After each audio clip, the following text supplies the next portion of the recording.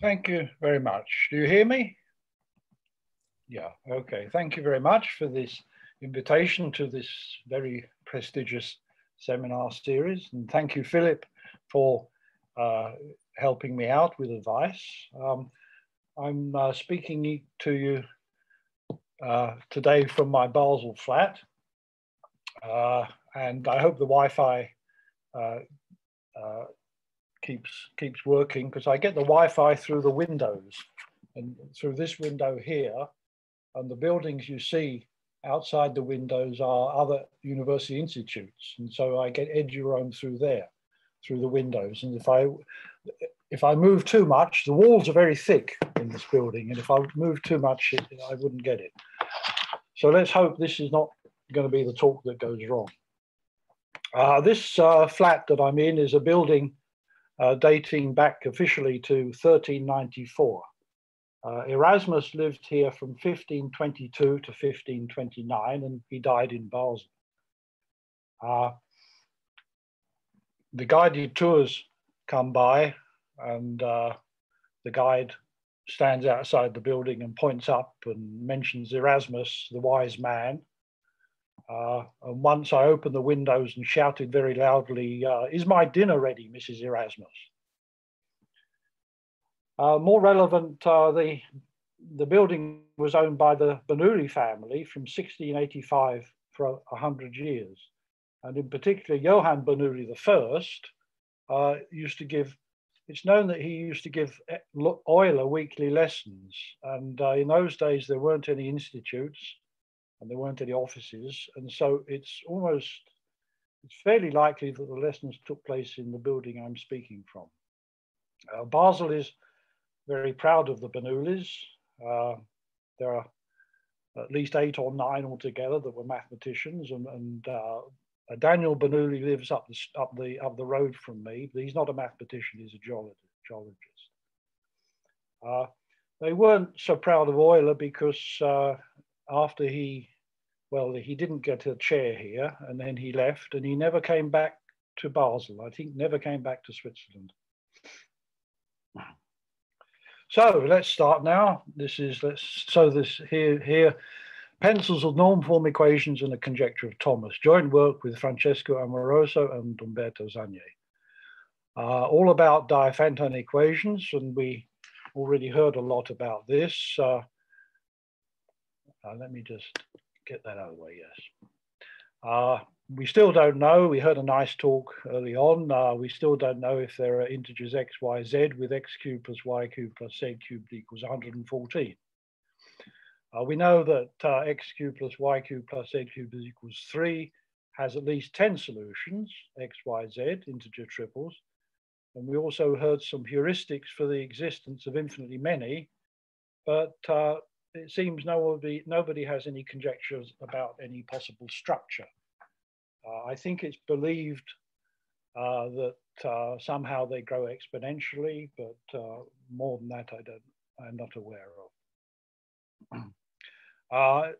Swinnerton and Dyer he once wrote that a particular problem has only not been solved because no one has seen how to apply modular forms to it.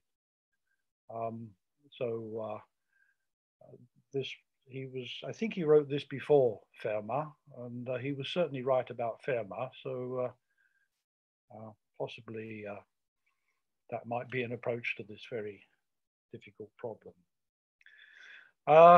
This one is not a norm form equation.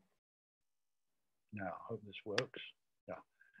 But this one is x cubed plus 2y cubed plus 4z cubed minus 6xyz equals 165.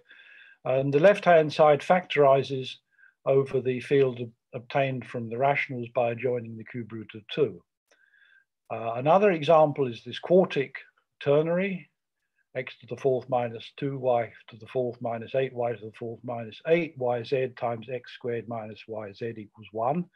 And there you have the 4th root of 2. Now, the first equation actually has infinitely many solutions in integer triples, and they have a very nice multiplicative structure that comes from units. But the second is different. It has at most finitely many solutions.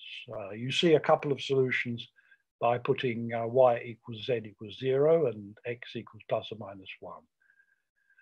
The finiteness of the number of solutions lies pretty deep. It's the Schmidt subspace theorem. We did have a talk about that as well. This is incidentally not effective. So it may be rather difficult to find them all in the current state of knowledge. So later on, we'll see more details about what I'm talking about here. So the individual study of individual equations is sometimes easier and sometimes harder. And what we're interested in here is pencils of diophantine equations, a fancy word for one-dimensional families, and I use a parameter t, and this parameter t is also taken to be an integer. Now, if you take a general kind of family, it's not possible to say much, and the first non-trivial diophantine equation in two variables is probably the Pell equation, x squared minus ty squared equals 1. So here comes the parameter. And for each fixed t positive, which is not a square, there's an infinite set of solutions, and it has a very nice multiplicative structure. But if you start varying t, then there may be no simple description of what the solutions look like. But if I fiddle around and replace the parameter t by t squared minus 1, then it is possible to solve this equation actually for all t. The solutions are given by this formula: x plus y square root of t minus t squared minus 1 is plus or minus t plus square root of t squared minus 1 to the power plus or minus n, and that's for all n 0, 1, 2, and that's an infinite set if t is bigger than 2 in absolute value, at least 2 in absolute value. So this can be written. We can get rid of the square root here and write it in a rational way in the following sense: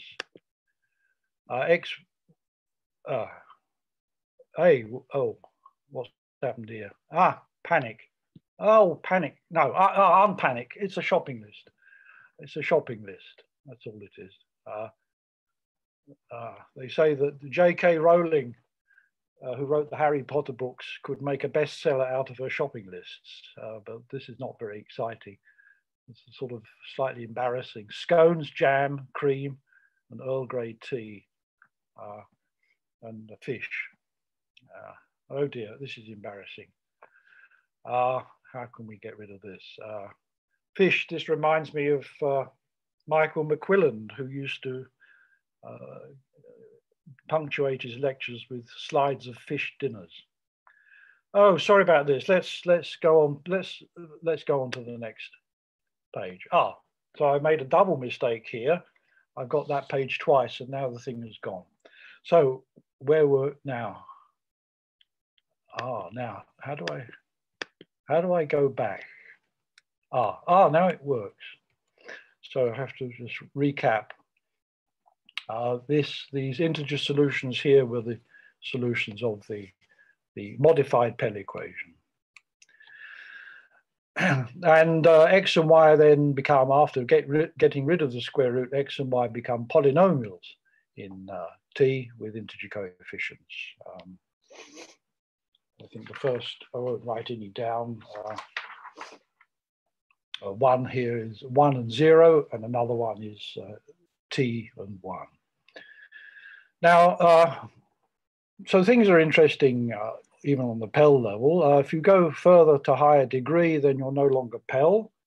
You'll have a 2A equation, and if I simply replace 2 by 3, I get this equation. And then one can say a similar thing.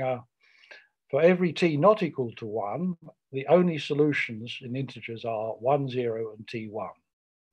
So the same as one has for this modified Pell. This is a deep result of Bennett, known as Mike to his friends, who proved much more, including the higher degree things, and actually an even more general result where you have a coefficient A here and a coefficient B here. The proof uses hypergeometric identities and linear forms in logarithms and some very sophisticated estimates for divisibility. So our theme today was started by Emery Thomas, who was an American mathematician, rather an original mathematician. He found some nice results on 2A equations with few coefficients. Before that, in 1990, he considered this equation. So this is, again, a 2A equation, a cubic form here.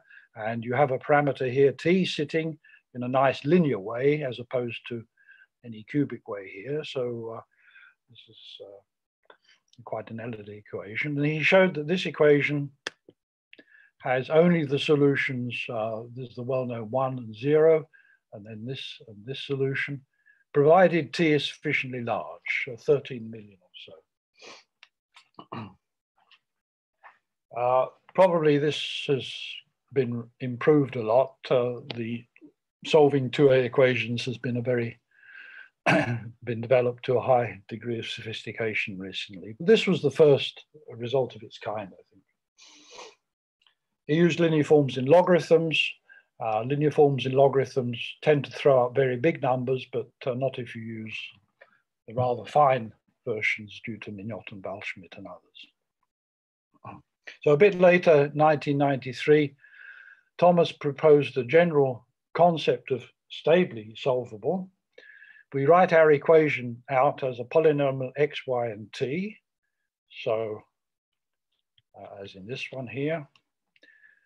Then we can ask authors to solve the corresponding equation when you put big letters in, big X, big Y, and big T, where big T is now a variable corresponding to little t, and you're trying to solve this in X, Y as polynomials. So you've gone kind of polynomial, or let's call these functional solutions.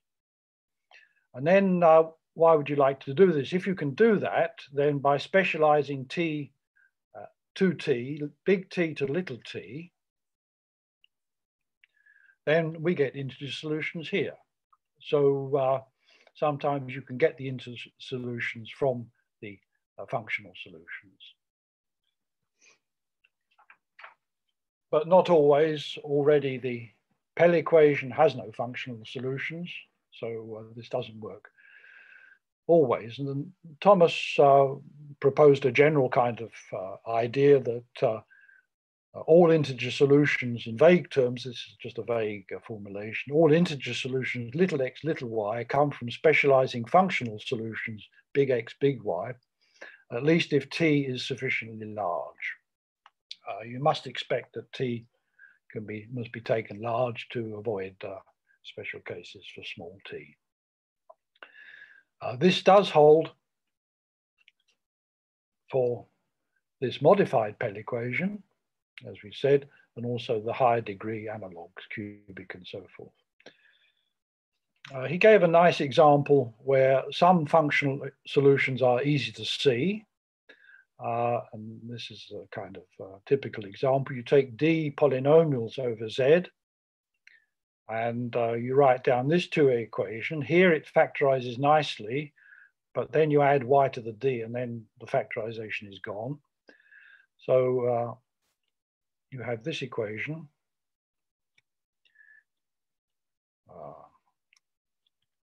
Then you have, for there, the functional equations, x, y is 1, 0, which is an old friend now, and a1, big T1, a d, big T1. So if you put y equals 1 and x equals a1, for example, then this is 0, and then you get y equals 1 here, 1 here. So he considered this kind of family, and he conjectured two things. First of all, this general principle star, local to global, you can think of it as, this holds if the degrees of these polynomials are different. And then he also conjectured, part B, that these above these functional solutions are the only functional solutions. And he had a lot of partial results on A. But soon afterwards, B was disproved by Ziegler even with D equals 3 and these values, these polynomials, these three polynomials. So B is more problematic. So since then, there was a lot of work. And I don't give a detailed history. I wrote down the names. I'm sorry if I've missed out some names. Sometimes the names have initials for certain reasons. There's more names than this on the next sheet. Dujella, A, Halter Koch, Heuberger, Lee, E.J., Lemmermeyer, Lettel. Here is now I have a request. This E.J. Lee was the last research student of Alan Baker, and she's mentioned in the literature, but I can't, she has no internet presence, and Cam Stewart and Rob Tiedemann drew my attention to this woman. And if anybody knows the full name, I would be grateful to know this full name. So, Levesque, Mignot, Petter, Roth R, so this is not the Roth, but a Roth, Tichy, I don't know how to pronounce this name, Tsanakis, Voutier, Wakabayashi, and Waldschmidt. So what's new here? A general method. Instead of stating any general theorems, which get rather technical, I'm going to stick in this talk to some examples which may or may not be interesting. So, for example, we were able to prove this star thing, this local to global, for this equation when D equals 3, and not just for the degrees of the A's different, but the polynomials themselves are different. It probably holds for all polynomials, but we didn't go quite that far. So the Ziegler counterexample is no longer interesting because this star says nothing about the functional solutions.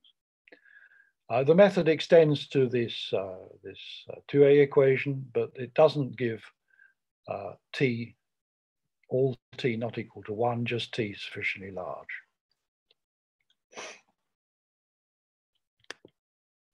It also extends to certain non-inhomogeneous equations,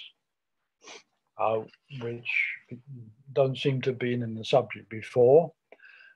So we look at this, x cubed minus t cubed minus 1y cubed plus 3t cubed minus 1xy plus t cubed minus 1 squared equals 1. So this was before, and we've added this, and this makes it then non-homogeneous. So you can't transform this into a 2A equation with linear transformations. So this is slightly different.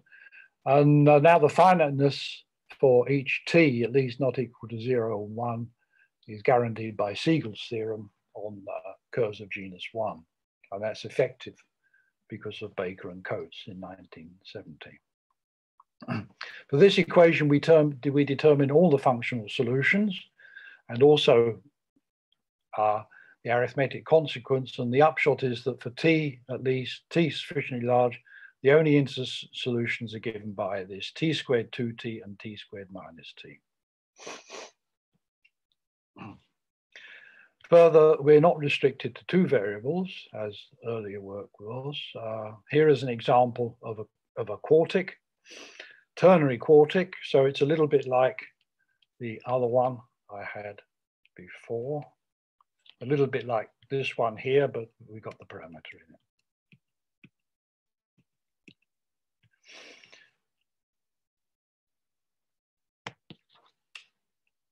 So here, they turn out to be infinitely many functional solutions, which I don't think was envisaged by Thomas. Thomas, in his conjecture, writes down a finite list. Here, there's infinitely many functional solutions, but still, the local to global holds, and the upshot is now that for t sufficiently large, all intersolutions are given by x, y, z equals plus or minus xn t squared 0 plus or minus yn t squared for varying n. And these are the xn and yn that come from the Pell equation, which I wrote down but not explicitly. And then the sporadic solutions, you have 12 sporadic solutions in the sense that, well, there are just 12 of them. This is one of this is the most complicated one, 4t to the 6 minus 5t squared, 4t minus 4t. So these hold identically in t, and so they come from the functional equations, the functional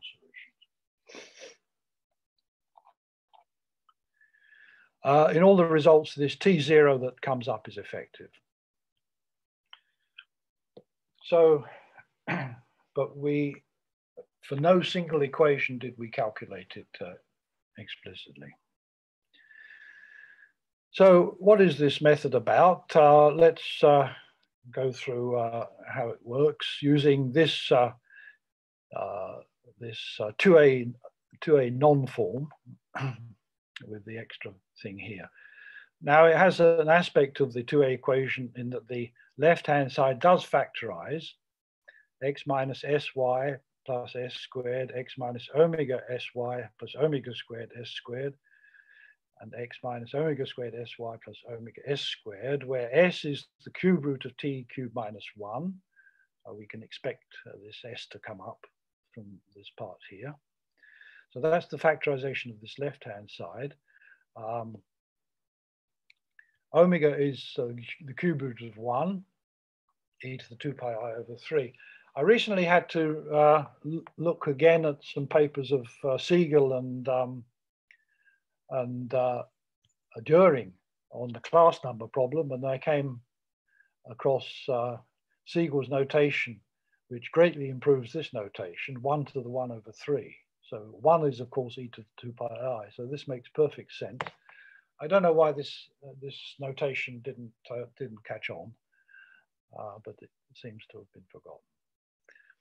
Okay, so how can we go forward here? We have the factorization here, and that's equal to 1.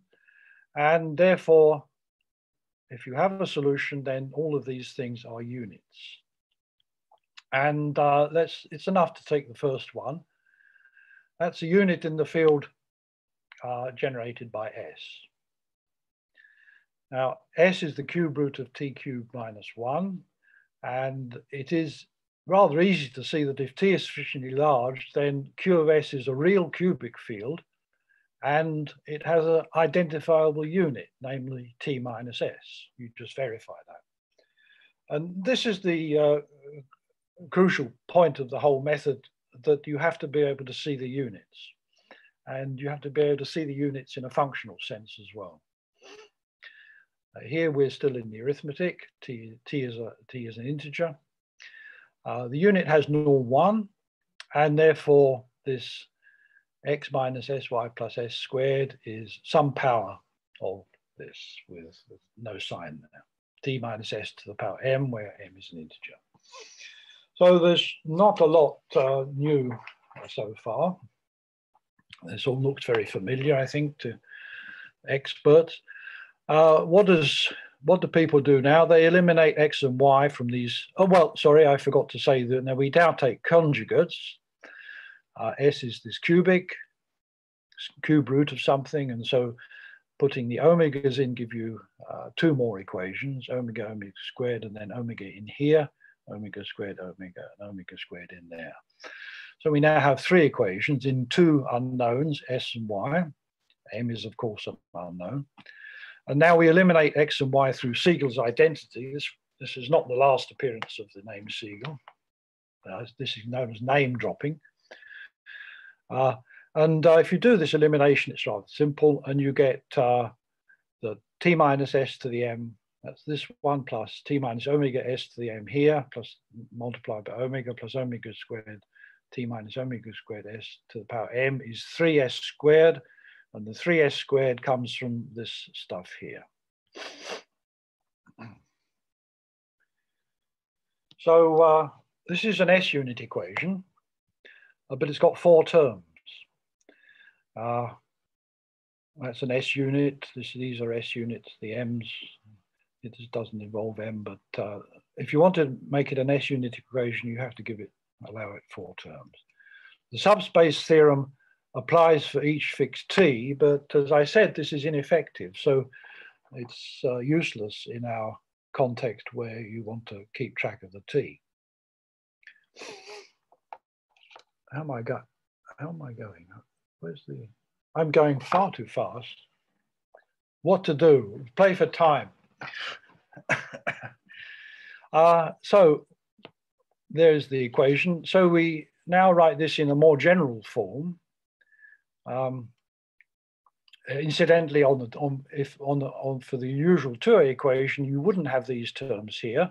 So you wouldn't have this term, and it would be an S-unit equation with 3 terms. And there are many, many ways of handling that effectively. Here, this here is the joker. So what do we do? Well, we immediately make it more complicated. We write it out as in sort of geometrical language, which is not too critical to think geometrically, but seems natural here. We write it out as a k-term equation with k equals 4. P is now a point TS on a curve C defined by this equation, corresponding to the equation connecting little s and little t. And the alphas are the coefficients in here. So the alphas are 1, omega, omega squared, and this one. And the f's are fixed functions on the function field of this curve over q bar, because we've got omega floating around everywhere, and q bar of s is just, of course, q bar adjoin big S and big T. So f1 st is t minus s here. That's this one. Alpha 1 is 1, and that's this coefficient. Now we apply one of the main results of our paper with Amoroso and Zannier, bounded height in pencils of finitely generated subgroups. That's Duke 2017. And this gives you an estimate for the height of P in terms of the various objects here. And it gives the following estimate, that the height of P is at most k times the height of the coefficient vector divided by m plus h0. I'll go to the next slide pretty soon. This m here is in the denominator, which is important, and one can imagine that this should be true. These are logarithmic heights. I'm not going to define heights too much in detail. These are logarithmic, although I could to spin out the time. These are logarithmic heights, the height of, and then so this m here, if you take it over here, you get m height of P, which is height of P to the m, and this corresponds to the exponential there. So you may expect a denominator of m here if things go well. And this you do have. There are some conditions here, no vanishing subsums. That's a kind of universal condition, a knee-jerk condition. This has to be there.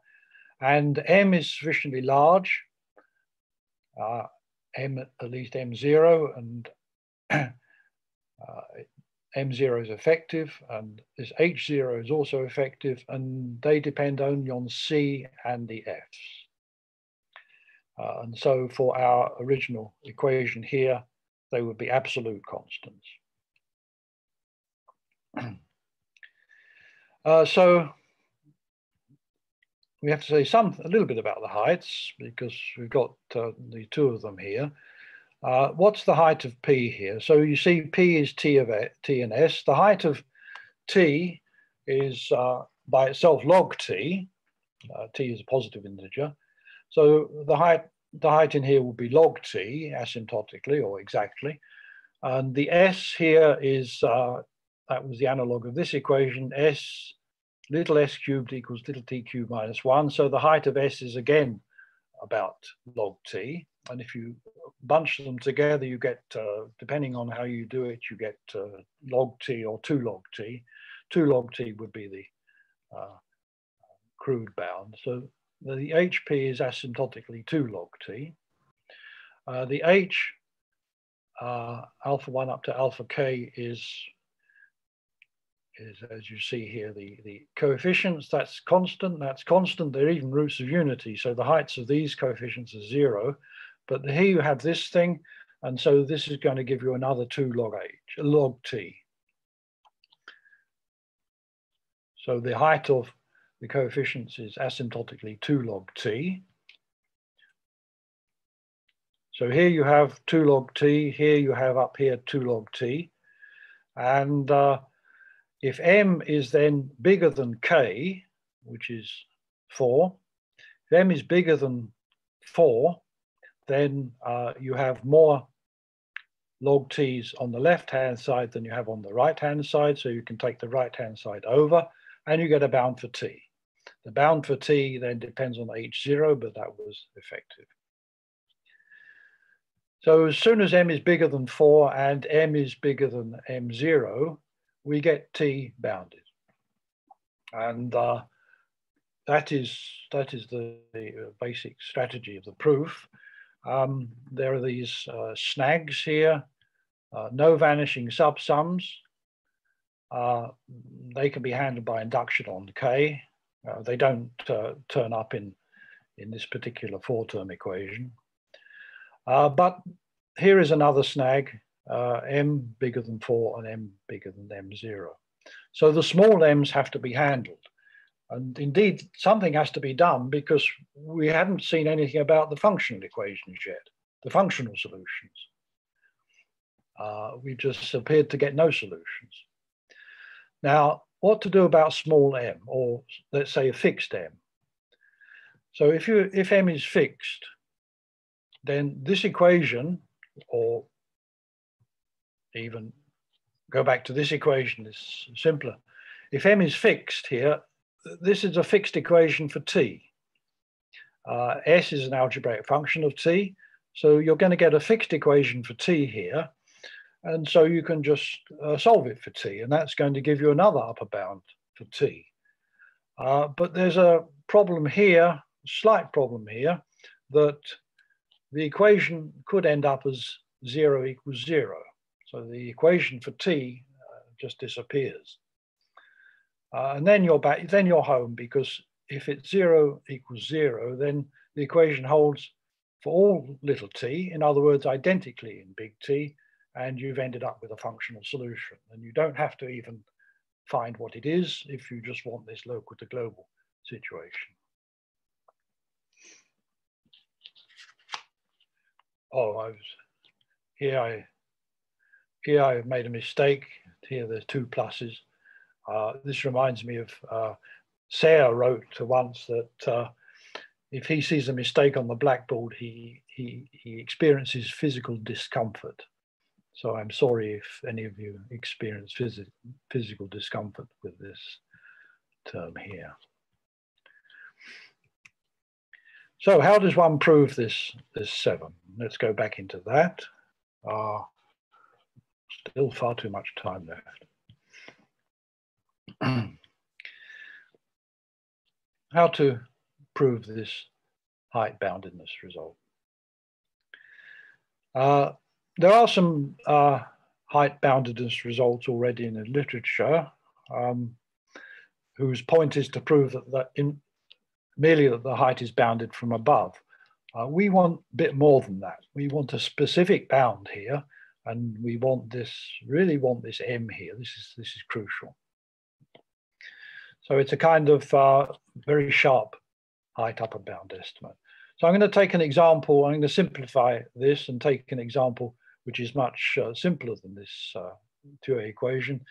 Still a 4-term one, and still 3 things raised to the power m, but instead of t and s, just a tau, a 1 minus tau, and a 1 plus tau, and that's equal to 1. And now m is any integer, positive or negative, tau is not allowed to be 0, 1, or -1, otherwise these won't make sense, but it's allowed to be any algebraic number. And we want to get an upper bound for the height of tau, which is an absolute constant. So why should it be bounded the height of tau? If you rub out that term and rub out that term, then you just get tau to the m equals 1. So tau is a root of unity. That's in the set 1 to the power q in the Siegels notation. When tau is a root of unity, then the height is 0, and you've got the best possible upper bound. If you rub out this one and this one, then it's a bit different. You get that 1 minus tau is a root of unity. So tau is a root of unity minus 1. And the height of that is not 0, but is at most log 2. So that's almost convincing that the height should be bounded. But it's non-trivial. It's non-trivial even if you rub out this term here. If you rub out only this term, then you've got tau to the m plus 1 minus tau to the m is 1. And it was shown by Berkers in 1997 that the height of tau is at most 6.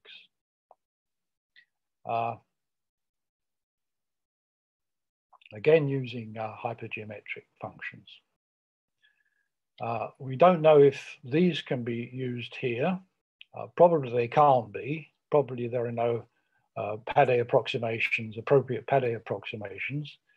But it's possible. We don't know how to do it. And so we use another approach, which goes back to what Toué was doing after he failed to use hypergeometric functions in a different context. We use Siegel's lemma now to construct polynomials A, B, C, D over Z with a certain identity, ax, x to the m plus bx, 1 minus x to the m plus cx, 1 plus x to the m equals dx. This x should really be capital T, but I switched into the automatically into the x notation. So you construct polynomials like this with Siegel lemma, and their degrees are not too big. I won't say exactly what they are, but it's such that these exist and their coefficients aren't too big. If you substitute x equals tau in here, then you get another relation between these three quantities, but now with some coefficients in there. That's not enough, so you differentiate this thing once, and when you differentiate, the x to the m more or less stays x to the m, and you get a third relation between these three quantities, also with coefficients. So you've got three relations between these three quantities, and you can hope to solve for tau to the m. So there we are, three relations between these three quantities. And if you do solve this, then you get an upper bound for the height of tau to the m, which is, as I've indicated before, absolute value of m times the height of t, height of tau. And the bound will involve the coefficients of a, b, and c, and these are also exponential in m by the construction, and that means you get a bound for h of tau. It doesn't involve the denominator m anymore because I've changed the context slightly. There are various snags on the way. You have to actually differentiate a number of times, which is a small proportion, a small multiple of m, and then you have to check that you can do the elimination. All these snags were removed by Toué. And Toué is strongly associated with ineffectivity, but just to show that this is effective and can be made by excellent. A master student of mine, Adrian Dentz, who very shrewdly left mathematics to go into infectious diseases. And I think he's flourishing there now. He calculated that in this three-term situation here, the height of tau is less than 600. Another nice result that he had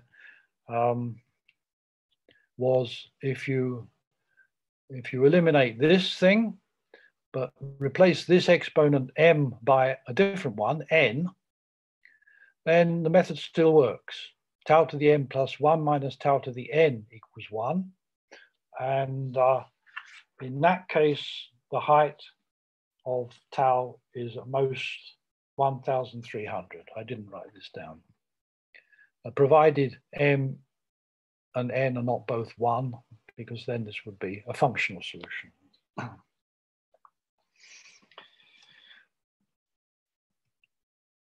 So finally, how does one find the functional solutions if one wants to?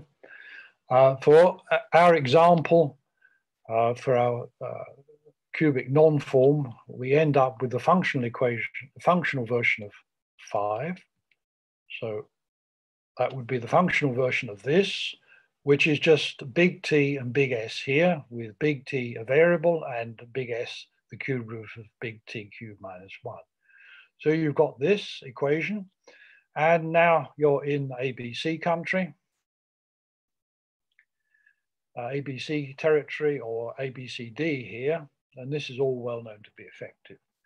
And you can use various results in the literature, but in practice, these involve rather complicated definitions of heights and considerations of genus and Hurwitz, and one can just throw maple at it. You can argue that these functions, the corresponding functional versions of the things I had before, the three things occurring in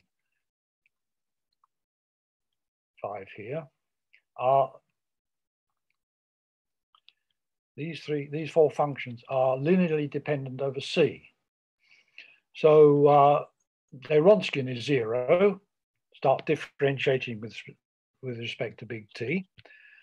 And the Wronskian is 0. There will be a huge power in this Wronskian. The whole business complication of ABCD stuff is that what happens if the Wronskian is 0? But if you take an example, then the Wronskian won't be 0. Very unlikely. And you remove these large powers and you get a very simple equation which leads immediately to m equals minus 1, 0, 1, or 2. There's a curious,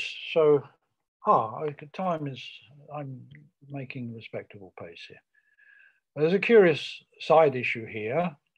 Our results solve the equations in a uniform way for T sufficiently large, which is effective. And what about T small? The methods don't work, and we see no way of solving these quartic ternaries for small values of T, because one has to use the subspace theorem. So this is a curious, outstanding problem.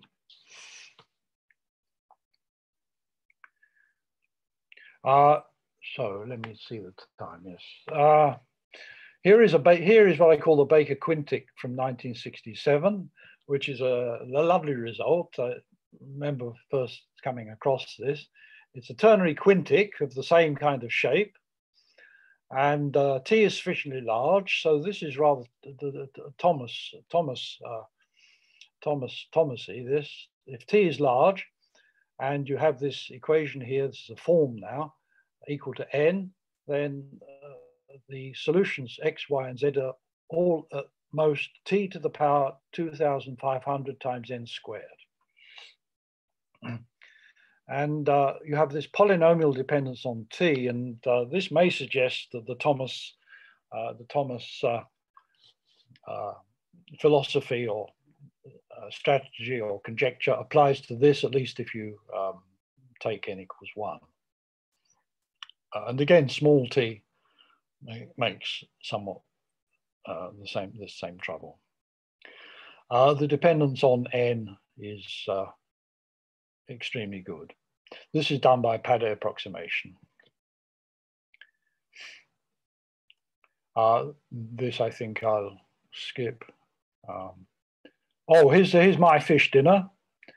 Now I'm making up time. Here is my fish dinner. Here are some oysters. They've gone, or the remains of oysters. This is a fish called John Dory. These are potatoes, and this is spinach, and this is the accompaniment. What I did on my holidays.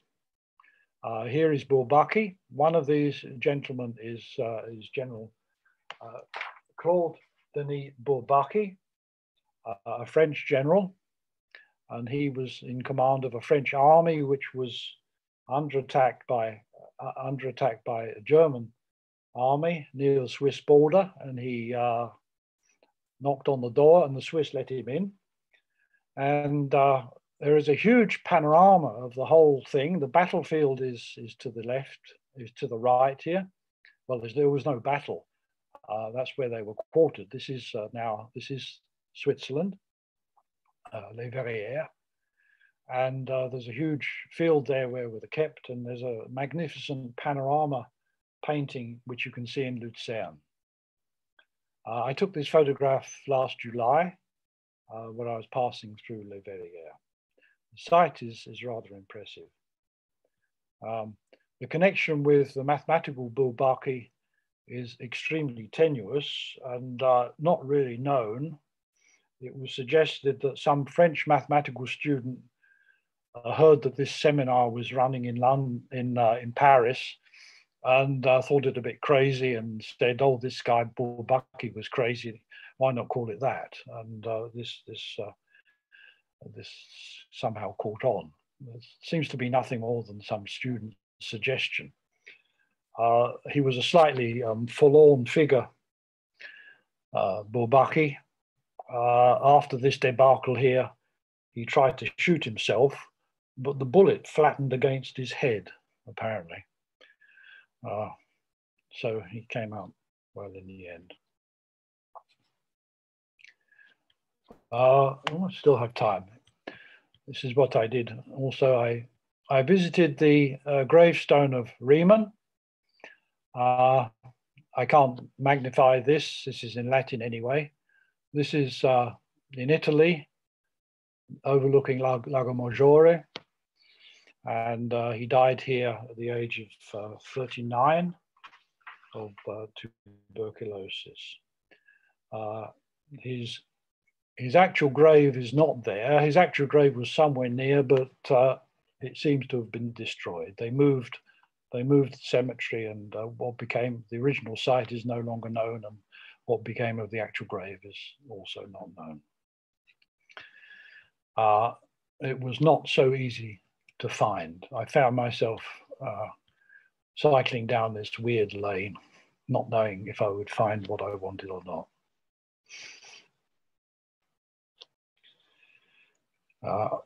This is what I had prepared in case something went wrong. This is hopeless, the server keeps going down. But of course, if something went wrong, I wouldn't be able to show this.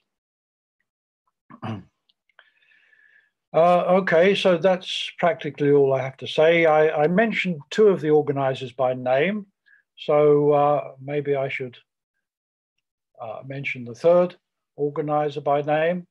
This I saw carved at the top of a castle. This is a couple of miles from Basel. I was out during the lockdown when I shouldn't have been. Quite a sunny day there, and I saw this carved on one of the beams there. And here is the castle. Here is the flag, the Swiss flag or the Basel flag. Okay, I think that's all I have to say. Thank you for your attention.